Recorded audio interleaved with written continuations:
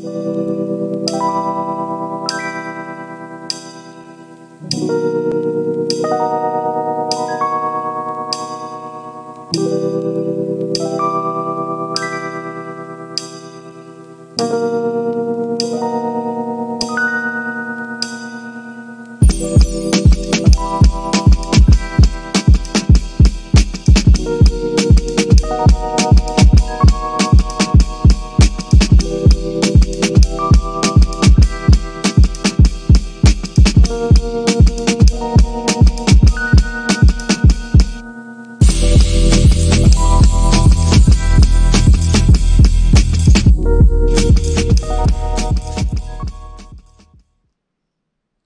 guys, thanks for tuning in to Life on the Fly. Today I'm going to be teaching you how to tie a Euro nymph. It's also called the green pheasant tail jig nymph. Now, today I'm going to be tying this on a size 12 jig hook with a 3.3 millimeter slotted nickel tungsten bead. These are two completely good match. I mean, you could do one size up, a 3.8 on a size 12, which is ideal just because of weight, right? Especially if you're going to be doing a single nymph rig for Euro nymphing or tight lining, then I mean, the more weight the better, because you can get right down to the feeding zone. Honestly, I stuck with the 3.3, and then I use the lead-free wire, which kind of gives it that extra bulk, so I don't gotta waste thread. The more weight the better, right? But you don't want too much weight. So I mean, you could also do a tandem rig or a dry dropper or whatever kind of rig you really want to do. And I mean, you got to get those flies down into the feeding zone, right? So you could throw a big stone fly as a lead fly, or one of those flies that's very heavy weight that will pull it down. But today, yeah, I'm going to be using a 0.020 lead-free wire. I'm going to be using that for like the thorax, just to bulk up the first half of the hook. So first you're going to wrap your wire around. I usually cut off maybe about 1.5 inches of wire, which will give me maybe about 8 wraps, not even, like 7 wraps. You just want to cover up half of that hook shank.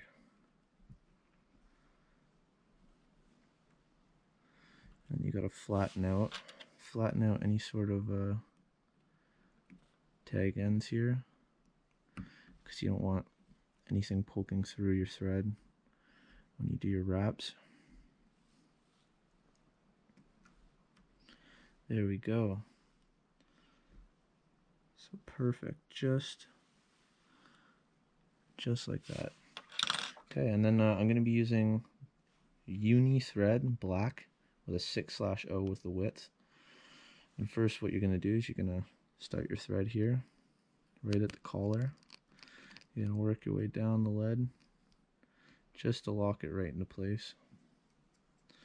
And then you're going to start building up your thread. You're going to cover over top of the wire and just cover the whole entire hook shank right to before the bend of the hook. You don't want it to go too much over the bend of the hook, because what will happen is when you're over the bend of the hook, when you put your tail in, it's going to be going down, right? And you don't want it like that. You want it completely straight. So just right there, right before the bend of the hook. You're going to bulk this right up.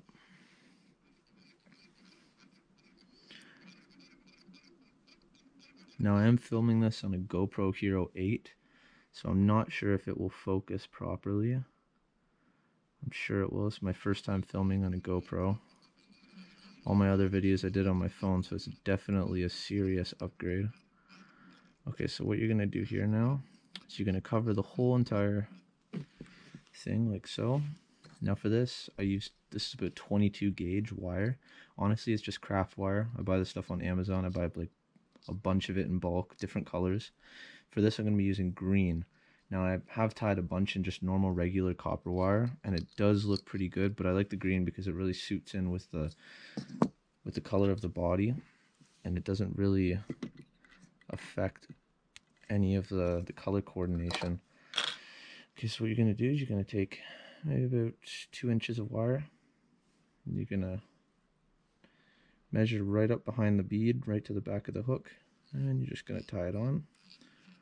And you're going to cover over top of all the wire. Now you don't want this to be a complete straight fat body. You do want it to taper down towards the tail.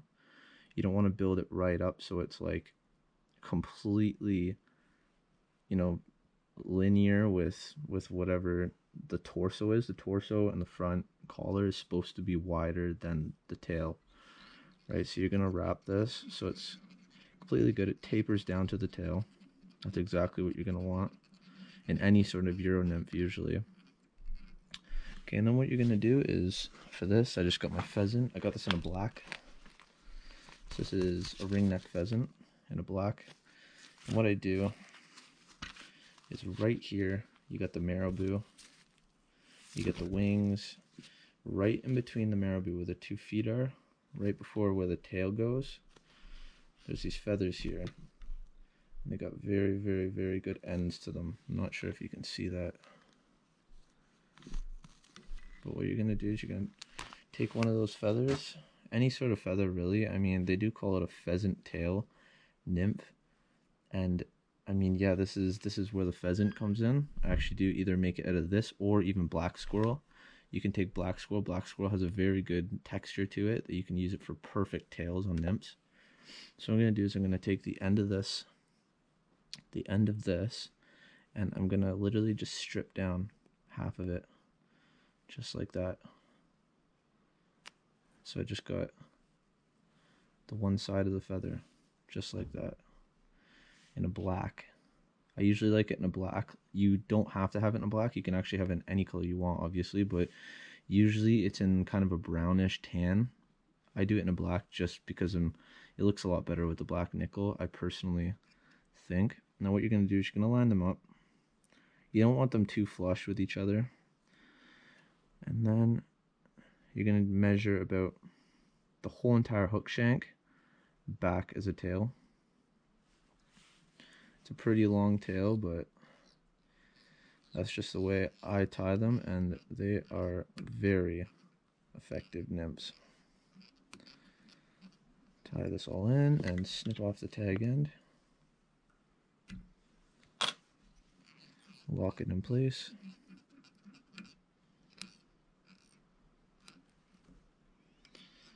And you can go up and around behind it just to kind of keep the tail upright. So it's supposed to shoot just like that. So now what you're going to do is you're just going to completely cover it, cover everything. And now you're going to take a peacock herl for the next ingredient. You're going to take a peacock herl here. You're going to tie her in on the back. Then what we're going to do is we're going to do steady wraps up forward. So tie it right into where it hits the tail. Then you're going to take your thread all the way to the bead of the hook and let it rest. Then what you're going to do is you're going to wrap whatever way, clockwise, counterclockwise, up towards the bead of the hook.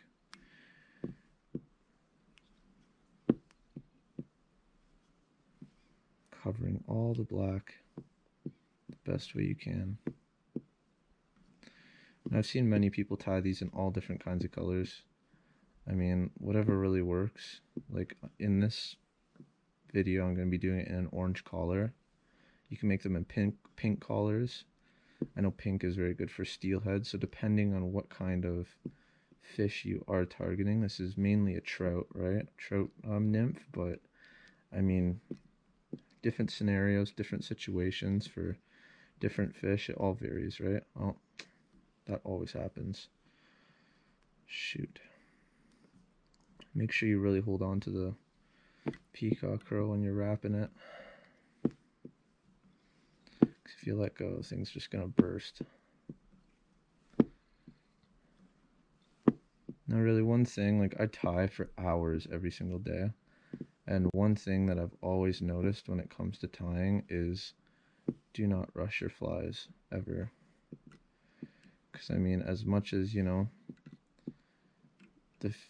as much as you might not be tricking a human, you're still tricking a fish. And I mean, honestly, the way I look at it is, it's kind of like us, you know, if you see a platter of fruit and it's fake fruit, it's just plastic, you know, and it actually looks plastic, we're obviously going to know that it's fake, right? And the same way goes with fish, with flies, you know. I mean, if you put your time and you put your effort into it, and you really put time and you master and perfect it, then you're going to catch that perfect fish. I like to take 2 herls and wrap them up the body. Just it gives it that extra little bulk. Go right back down, and then come right back up. Right there. Then we're gonna lock it about halfway on the herl, so that you still got a few inches of herl left. Then what you're gonna do is you're gonna take the wire. I do 1 wrap all the way around the back of the hook behind the tail. Then I come up and I just wrap over top of it. Now this is just to lock and hold the peacock in place, because I mean, as much as you might want to put on head cement for the collar, do not, and I do not advise you to put head cement on the body for the peacock, because it will ruin the way it is supposed to look. It'll make it clumpy, and trust me, I've already been there, done that. Okay, and now you're just going to lock it in place right behind the bead. You're going to snip off the wire. Bam. Do a couple wraps. And then you're going to take the rest of the peacock and you're just going to come right over the last piece here. I really like this in the green and the black. And then the orange stands out so much.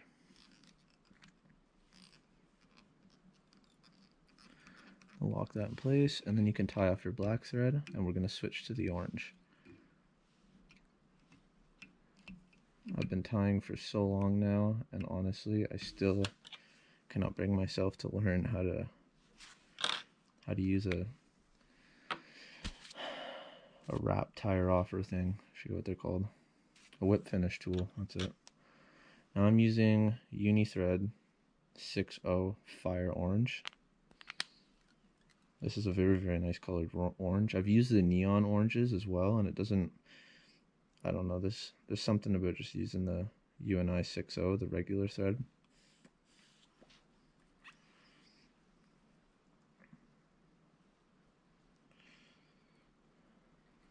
Okay, and then this is just really, now we just got to build up our collar, and then this fly is finished. So the way it sits right now compared to what it's about to look like, big difference once you add the collar.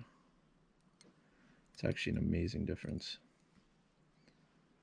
And now guys, honestly, like if you guys want any sort of certain things you want tied, I honestly love tying. I have such a passion for it, and you know, I'm learning every single day. I learn every single day new patterns. Every single day I learn new ways to fish.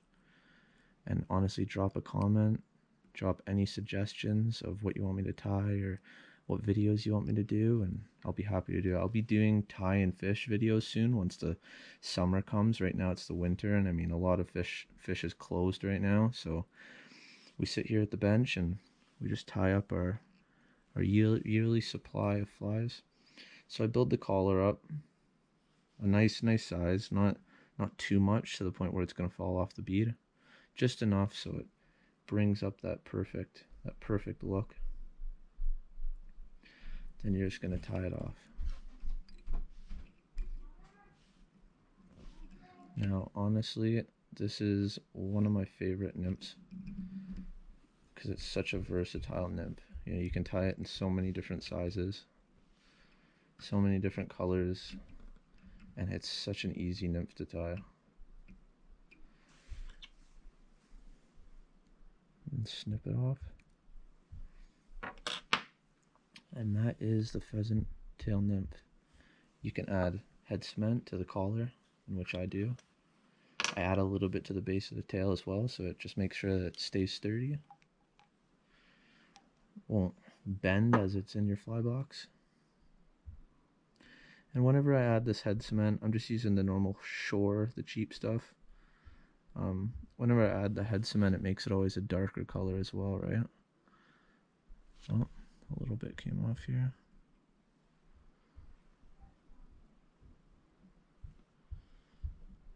Oh, this happens quite a lot.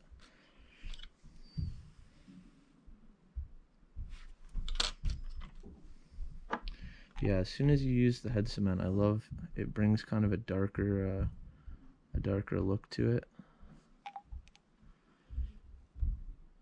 It really solidifies it. So guys, thanks for watching this video. Drop a like and a comment. Make sure you subscribe. Thanks.